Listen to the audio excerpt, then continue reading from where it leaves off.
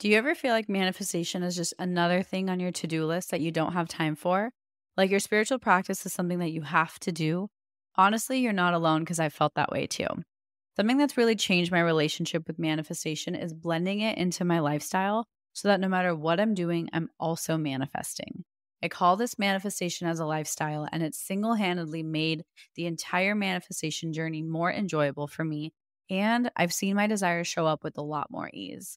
Manifesting as a lifestyle has made manifestation go from feeling like a task to something I just naturally do because it's who I am. If you'd like to learn more about this, I've created a step by step guide for you. I'll link it in my show notes so you can check it out. You're listening to the Affirmation Addict podcast with Pyle Corley. This podcast will teach you about the power of affirmations while making manifestation easy and accessible for you in order to enhance your spiritual consciousness. Thank you so much for being here, and now it's time to get started.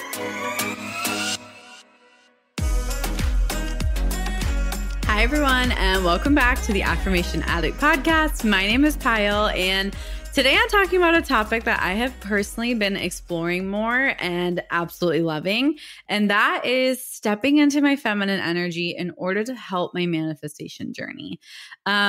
This is a very kind of flowy personal episode because I don't have there's not as much like tangible stuff. It's more so it's shifted the way I feel during my manifestation journey, and I just thought it would be really helpful because from what I've noticed, some of the patterns that we struggle with as we're manifesting, like waiting and not knowing and feeling obsessive, and feeling that desire to do more and know that our desire is coming with certainty.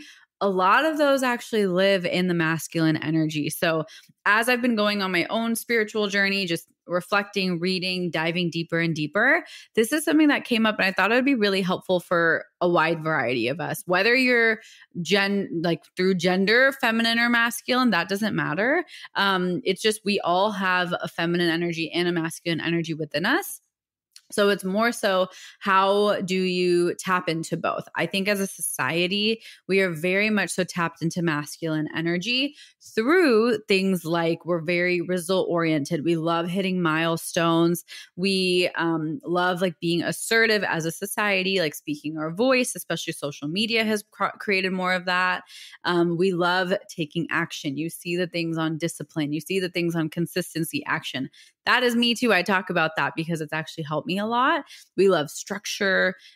Masculine energy is very like certain and kind of that provider mentality, like let me go get in order to provide. Let me go do something in order to create a certain ripple effect or a certain action. And masculine energy is very speed oriented, very fast, very time aware. And this might ring a bell for you if you're like, when is my manifestation coming? Where is it? Why is it taking so long? These are all little indicators that you might be a little bit more in your masculine energy when it comes to how you're approaching manifestation. And this is a bit of a generic statement, but I think naturally a lot of our systems in society have a masculine lens on it, right? The corporate ladder, school, you take a test, you pass or fail. Corporate ladder, you have yearly check-ins, you have a boss that you're going to and that you have to kind of listen to what they're saying, which I'm not dogging on any of these, like no implications whatsoever. It's more so just understanding the energetics. It is a very masculine society that we're raised in. The way things get done, the order of our society has a masculine energy. And I'm not referring to male dominated. I'm not referring to gender. I'm referring to energetics. So please don't kind of take this out of context. This is literally referring to the energetics of how things get done. There is a yin and a yang in everything. There is feminine and masculine in anything, in all genders and all humans. So understanding that as a society, we have been trained to have a more orderly, structured, result-oriented, on a timeline kind of format. So naturally, when you step into manifestation, you step into this new concept, this new phenomenon, we tend to approach it a little bit more masculine because that is what we know. That is the way we process information. That is the way we get things done. It means nothing in terms of you're trying to be masculine. It's just the way we know how to do things. It's the way our society operates, that order, structure, rigidity, formation, kind of very geometric is kind of the image that's coming to mind. And I love that, right? Like I am a Virgo moon. I love being organized. I love that stuff. I love structure. But I started to notice when there was an element and a layer where my need and desire for structure was actually hurting my manifestation journey a lot more.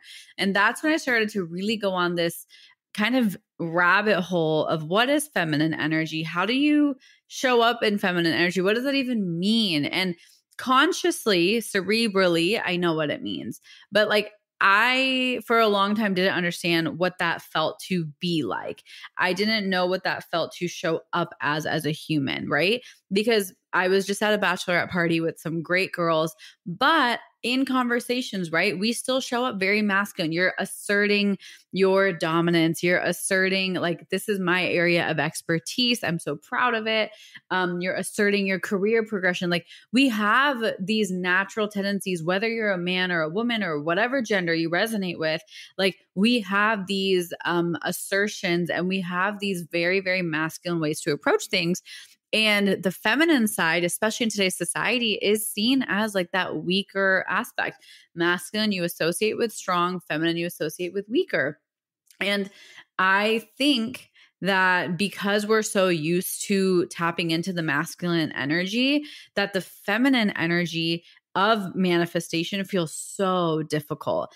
And if you notice, feminine energy as it is very soft. It is very intuitive and emotion driven. It's very in your body, not in your mind. Even though most of us approach manifestation from our minds first, it's very like sensual, pleasure focused, very empathetic, emotional awareness, very authentic in your expression, not fitting into the norm, not kind of doing things on a mass scale, very creative and expressive, very, I don't even think nurturing makes the difference here, but it is very nurturing. I don't think it relates to manifestation too much. And this is the biggest thing that I've struggled with, is it is very slow and intentional.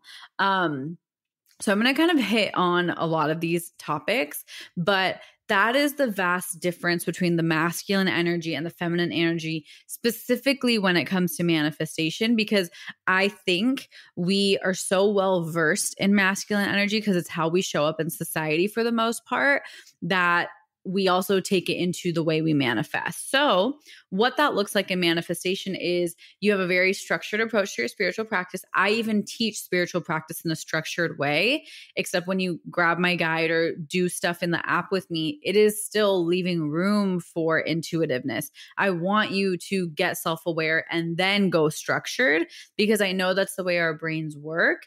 However, masculine manifestation can be you're doing your spiritual practice with the intention to receive a result.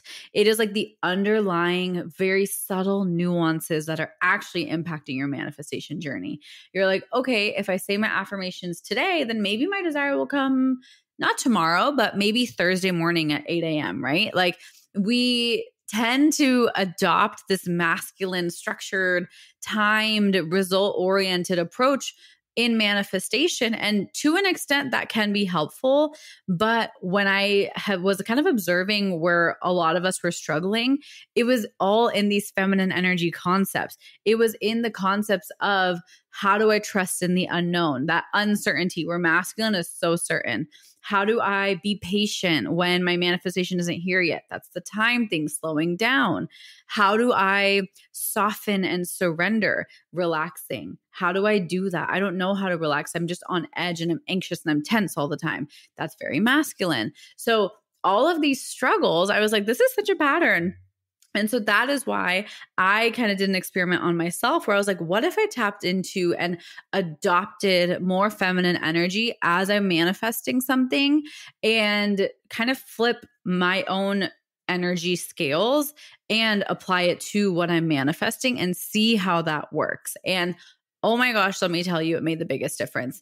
My desires, felt so much less like frustrating to get to.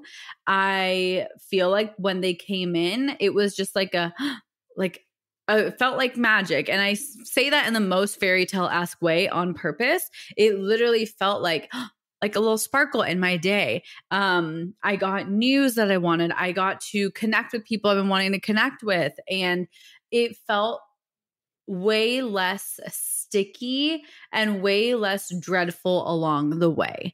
And I think the process, like the in-between phase that we all talk about during manifestation, can either be like dreadful and sticky and just like, oh, why isn't it here yet? Or it can be soft, receiving, receptive, feminine, sensual, and it's way more fun doing it the feminine way if I had to choose. So I have been doing it the masculine way for a while. It has worked. There's no I'm not saying like it doesn't work, because I think for a long time I have manifested in a masculine way, and it didn't always feel good. Like I spent a lot of days anxious and obsessive, and I was like, where the heck is my desire? And I hated feeling like that. I didn't enjoy that part. But my desire still ended up coming. Maybe it took longer. I can't guarantee. I can't confirm that. Maybe it took a little bit longer because I had to process those feelings. But when I did this experiment kind of last month and this month, and I've been manifesting some stuff, and when I approach this more feminine energy, they have been flowing in way more like buttery is the best way I can explain it. It feels soft. It feels melty. It feels luxurious. It feels delicious. And I never thought I could say that personally as like a very type A controlling person. I never thought I could say that about how I felt in the in-between of manifestation. And looking back, I think it's a win-win, right? I think we're doing manifestation with a structured approach. Like we're still doing structure. I still do my mental, energetic, emotional, physical, spiritual. I still do my process, but I'm allowing myself to have a feminine energy and not do it for the result. I'm doing it for how I feel as I'm manifesting, as I'm committing to my spiritual practice. I'm not just doing it to be like, where the heck is my desire now and looking. So it makes sense to me now looking back on it, why this has been working so well for me, because I have less resistance. I have less pressure on time. I have less searching energy, and searching creates more searching, as we know. So naturally it makes a lot of sense, but it took me 15, I'm older than that now, 16 years for it to click and realize that it actually was just about tapping into my feminine energy a little bit more as I'm manifesting. Like it took me so long to connect these dots, and maybe you understand this already. It took me forever. So kudos to you if you know this. But for me, it's been like, oh, like I am allowed to soften even when I have no idea how it's coming, even when my 3D doesn't look anything like I want, I'm allowed to soften. Wow, let me try it. If I don't like it, I can always go back to anxiety stress ball. That's always an option. I'm good at that. I know how that is. But let me just try. Let me just try it on for size and see how it feels. And I kid you not, like my desire started flowing in so much easier. And I wasn't like hating the process. I think for a long time, I spent time hating the in-between, but now it's like I get to enjoy the in-between, meaning I get to enjoy my life, meaning my manifestation is probably going to come faster because I am happier. I am in a little bit more of a flow state rather than this resistance, lack state. So I feel like it logically makes sense, but for some reason it took me so long to actually understand it and see and experience the differences, where like now my desires genuinely feel way more effortless just because I am practicing some of these more unseen feminine energy principles. Hi, beautiful friend. I hope you're enjoying this episode. I wanted to hit pause for 15 seconds and share with you about my spiritual membership I created to help you raise your vibration and manifest with ease. I created Affirm It so you can have access to all, and I really mean all, of the spiritual tools you need to step into your higher self and watch your dreams manifest with ease. If you're really ready to dive into your spirituality and connect with your highest self, I invite you to join the Affirm It membership. More details are in the show notes if you're interested. And now let's jump back in. My practice from the looks of it looks the same. I am still doing my manifestation as a lifestyle. I'm still doing my affirmations. I'm still doing the things I always do, but the underlying energy that I'm doing it with is not to get a result. It is not forceful. It is not logical. It is not like speed and I need this certain sign to prove that I'm on the right track. Like, it is not in a needy way. It's not in that chasing energy, truly. Like we say, chase versus attract. It's not chasing. It is now I'm doing this practice because I'm enjoying how I feel during the practice. I am way more in my body and less in my mind as I'm doing the practice. So I'm dropping a little bit lower. Like, my energy is still on my mind, but I'm dropping a little bit more into my heart than into my mind while I'm doing these things. I am spending a little bit more time relaxing and softening rather than gripping on so tightly as to where is my desire. I am spending time allowing myself to be like, hey, maybe I am manifesting more money, but today I want to focus on feeling better in my physical body because I had a little bit of shame come up and I want to work on that. It's allowing yourself to be fluid in what you're focusing on, which I always have done, but I sometimes felt like I wasn't doing it right. Versus now it's like, no, like that authenticity, that expression and honesty is a really helpful guiding force for me. And allowing myself to feel that sensual, playful, pleasurable energy in my day-to-day, not in a sexual way, not like in intimacy, but like in just like being alive and enjoying like each moment for what it is. Those are the super small shifts that I made where it's like, what is like feminine goddess Payal? Like, that was the question I asked myself. And that was like the symbolism that resonated with me the most. I was like, okay, what is like goddess energy like? And how do I embody goddess energy? And for me, it was like allowing myself to like put on mascara more. I was like, I don't wear makeup, but it's like, what if I did wear makeup? Does that make me feel a little bit more flirty? And if not makeup, I would just put like castor oil on my lashes, which is good for your lash growth. So it's like, what things, whether it's physical, whether it's beauty rituals, whether it is like putting on dresses. Some people love putting on flowy dresses, like whatever feminine energy feels like to you. For me, it's softening. It's like, I love, just like having a cup of tea and sitting and like not being rushed. Like, I have this chronic thing where I hate being rushed, but I also always feel like I'm behind and in a rush. So teaching myself to like, I can sit quietly, patiently, in a relaxing way and have a cup of tea and genuinely give myself permission to find pleasure in that. I'm allowed to do that. And that's what was so helpful for me in stepping into my feminine energy, in allowing myself to say, hey, this can be a more feminine approach. Other things you can do to enhance and tap into your feminine energy is get creative, whether that is through writing, through painting, through cooking, creating anything. Typically with our hands, but maybe it's making music. Maybe it is, I don't know, crafting. But getting creative is a really, really beautiful way to tap into your feminine energy and finding little micro moments in your day to feel that feminine energy. So for me, it was like putting on mascara or like braiding my hair or going on a leisurely walk rather than trying to be back at 8 a.m. Like, it can be very, very unique to you. It doesn't have to be typical feminine things. Like, it doesn't have to be cooking and buying yourself flowers and taking a bath. Maybe that is feminine for you, but don't feel the pressure to use other people's definitions of feminine energy. Let yourself use your own definitions of feminine energy. So for me, I just felt like this distinction was so helpful and it's so subtle. And so I'm trying to give you as many tangible examples as possible, but like the intent with which you approach manifestation is so subtle. So take a look at like, what is the intent in which I am doing my spiritual practice? What is the intent in which I am manifesting? And see if it has an underlying tone, like a undertone of feminine energy or masculine energy.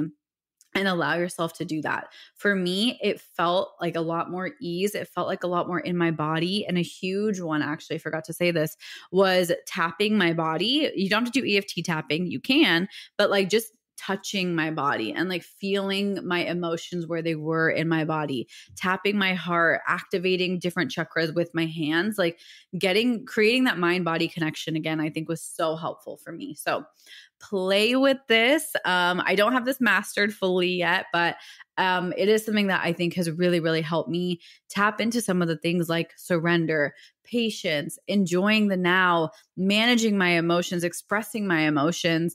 It's really helped me on my journey, and I really hope it helps you too. So I love you, and I hope this episode resonated with you. Thanks for being here as always. And if you do have a second, reviews make the biggest difference. And I am so bad at asking for them, but if you enjoy any of our episodes, literally taking 5 to 10 seconds to write a review means the world to me. And it really, really helps the podcast grow. So if you're on iTunes or Spotify, it really, really helps. So thank you in advance, and I love you. Talk to you soon.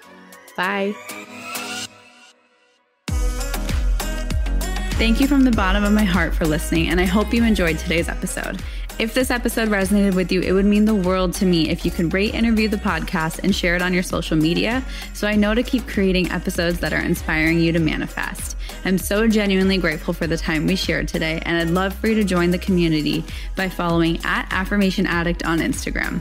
To continue diving into spirituality and manifestation, head over to my website, affirmation-addict.com.